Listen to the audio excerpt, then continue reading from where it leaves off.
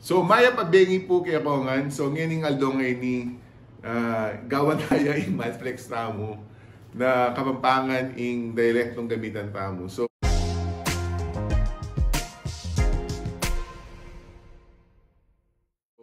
pasensya na pa karetang kayo makaintindi Kapampangan. Pero siguro, nung sundan niya yung video ngayon ni, so, kabang papakit kayong solution, hanggang i-intindihan niya ngayon yung sasabihan ko. So, intindihan nyo naman siguro nung makanano tayong isolve yung problem ay ni. So, subukan ko mo kasi ako balo nung makananong turo na gagamitan niya yung direktong Kapampangan kayong math. So, makanano yan kaya. So, at yung tamang problem, Kenny, yung sabi na, nano yung ano yung x, okay, yung x, gusto yung ba ita x, nung ating kang 2 raised to x squared divided by 32 raised to x, equal yung ano yung making 1 over 64. So, medyo sagliya mo ini nung ating nakang idea nung makanano kang mag-solve ng makaniling problema. So, mapansin nyo, yung 32 at saka 64, pwede miyang gawan to the base 2. Yung 32, nung mapansin nyo, is 2 times 2 times 2 times 2 times 2. So, that is, so, iapin ito itong 2 raised to 5 na aman wanda. Eh, kung balo nung gusto yung mamanyabian ko, pero, sige, subukan tayo nga rin ni Kapampangan niya yung gamitan namin. So again, yung 32, sinabi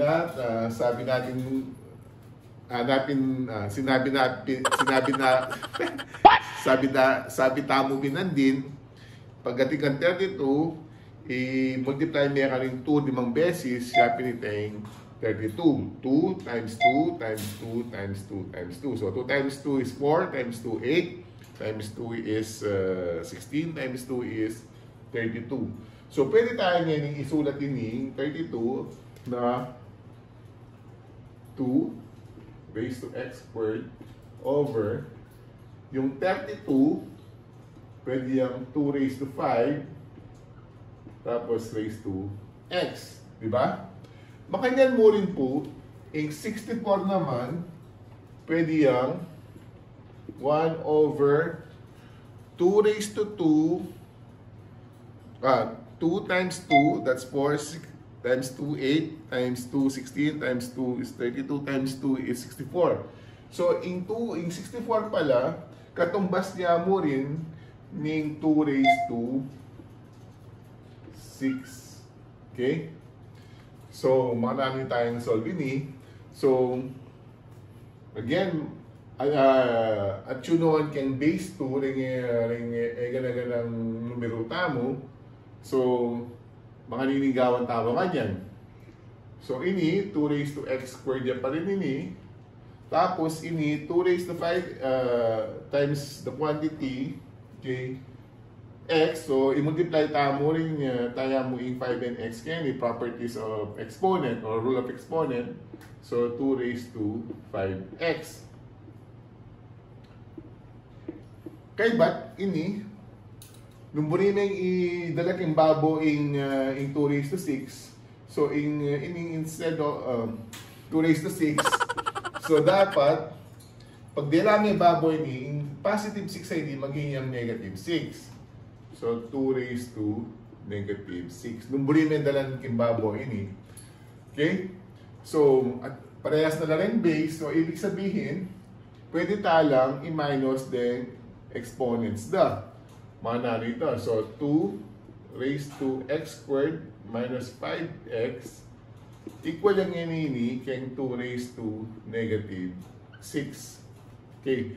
Makana tayo kung equal ni nung atatandaan nyo kapag atin kang a raised to m divided by a raised to m, parehas na rin base, aliwala rin exponent, ingawan mo nga ta, kopyan niya mo itang base na kay but i-minus niya mo iteng exponent da. So, m minus n.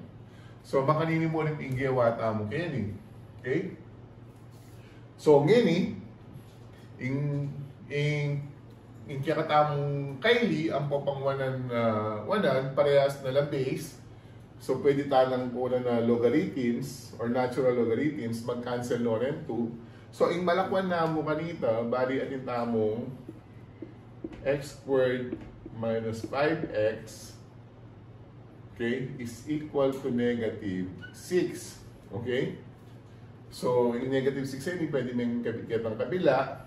X squared minus 5x plus 6 is equal to 0.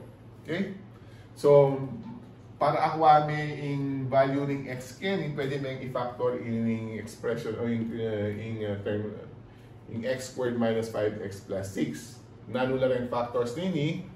So, pating kang x minus 3 at saka x minus 2. Okay? So, ngayon pala, atin tamong adwang value na ng x na pwede yung mag-satisfy kaning equation na ini. So, yung neto nga value, x minus 3 equals 0. So, x is equal to 3. At saka, yung neto pang value na pwedeng maging solusyon na ini is x is equal to 2.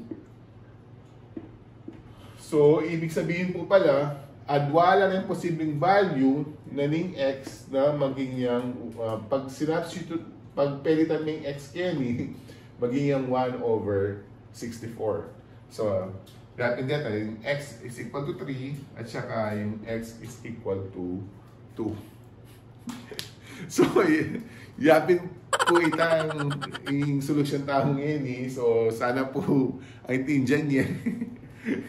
Sinubukan ko mo po magsalita keng native language me, which is Kapampangan. So, again, salamat po karetang ngayon ng MNLB. Sana mag-subscribe kayo pa po. Okay? So, hanggang ngayong susunod po. Maya pabengi po. Bye-bye po.